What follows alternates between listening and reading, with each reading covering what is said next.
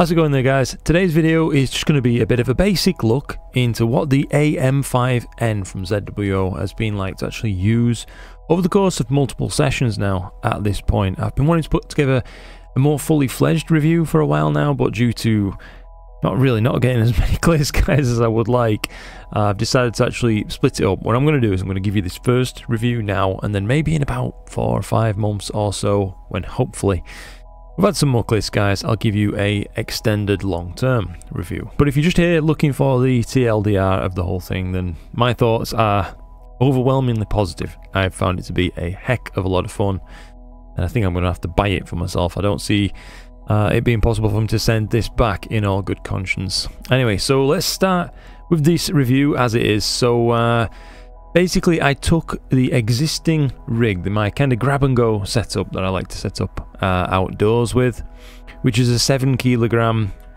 kind of refractor, camera, asiair combo. So it's all fitting perfectly into that kind of ASI ecosystem, and I've been really enjoying using that. But I took it off my original AM5 and put it straight on the AM5n without changing anything, so it gave me a bit of a nice A-B comparison between the two. And while I absolutely, don't get me wrong, I still love my original AM5, I have to say it looks to me like they've really cracked it with the AM5n. It seems to be even more consistent than the original AM5 is. So whatever they did when they tweaked the amount of acceptable periodic error that these mounts can ship with effectively, you may have seen that in some of the marketing for these things. Whatever they've done, however they've done it, it's worked. I've done a couple of different projects now. I'm going to show you a result of kind of my favourite one at the end of this video, the Bubble Nebula, Lobster Claw, that kind of thing. And basically it's not missed a single sub due to guide errors. If I've lost subs, it's due, due to be down to clouds passing by, things like that. It's mechanical failure or anything like that, there's been absolutely nothing. It's just been guiding perfectly, sub after sub after sub. Now I do want to test this out, of course, with some longer focal length instruments. In particular interest, I think I might like to set this up with my Skywatcher Quattro, perhaps at some point, or maybe a slightly larger refractor, who knows. But yeah, overall with a 7 kilogram load, so just about a little bit less than in the middle of its payload capacity without a counterweight, it's been absolutely tremendous. It's just been the ultimate companion for those easy grab and go nights. And just lately I have to say that I've really valued that kind of thing. I've been experiencing a little bit of an astro slump in general, I think due to, again, all the bad weather, but as a side effect of that, I found it very easy to be quite negative about some of my gear. In the observatory, if something's not going completely perfectly, not doing exactly what I ask of it, suddenly it's on my naughty list. I'm happy to say that the AM5n, however, is not on that list. It's always done exactly what I wanted, session after session after session. So, you can't say fairer than that, really. Now, how has it been to actually set up for all those sessions? Well, I can tell you one thing has changed during my setups, using the asiair in particular. So previously, using the original AM5, I used to set up and get polar aligned and just get it till it said it was good enough, and then head off instead, because that's really what you should do. You shouldn't really have to chase after perfect polar alignment or anything like that. But because it's so easy to adjust this thing now, thanks to that new kind of friction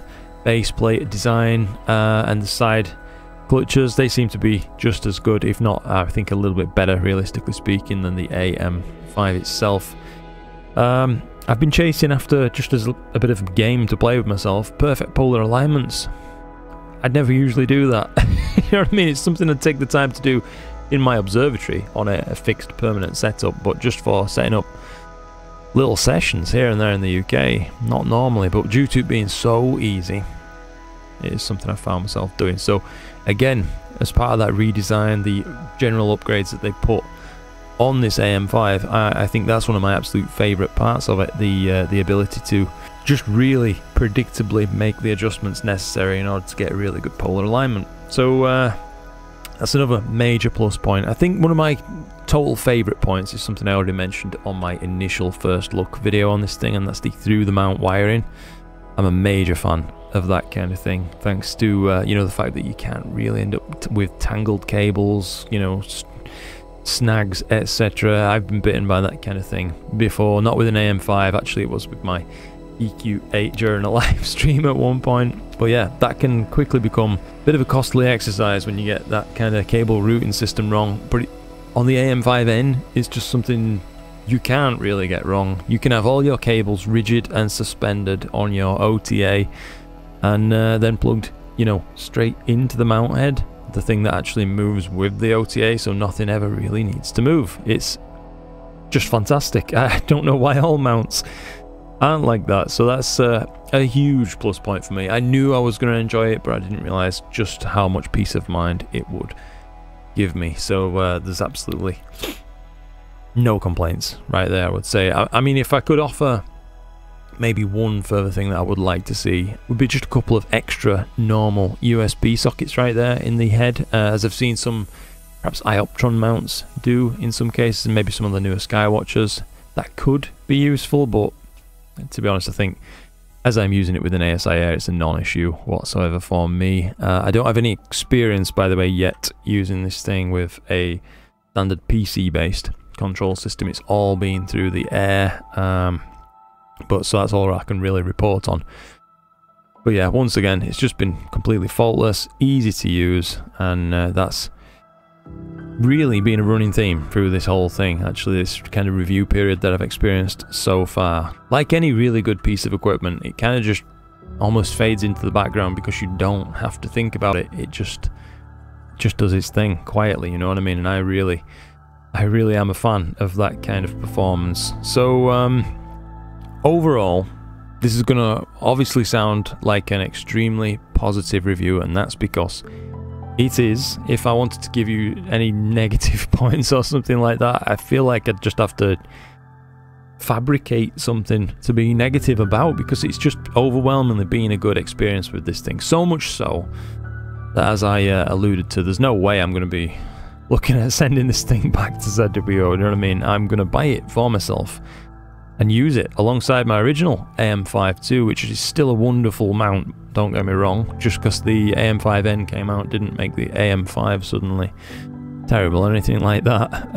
Far from it, but you know, it is a incremental upgrade, and it is an upgrade in all the ways possible. So yeah, I'm going to leave it at that. Anyway guys, hopefully you appreciate me getting this review out. I know a few people have been asking for this, and I wish I could have got more testing done in this time since I received the mount. But as I say, I can't make the skies clear, they are what they are. So we'll just have to come to that another time during maybe a long-term review. So yeah, that's about it from me. Thank you very much indeed for watching. Thank you for your time. Thank you for your support. I appreciate you all. And until the next one, play skies.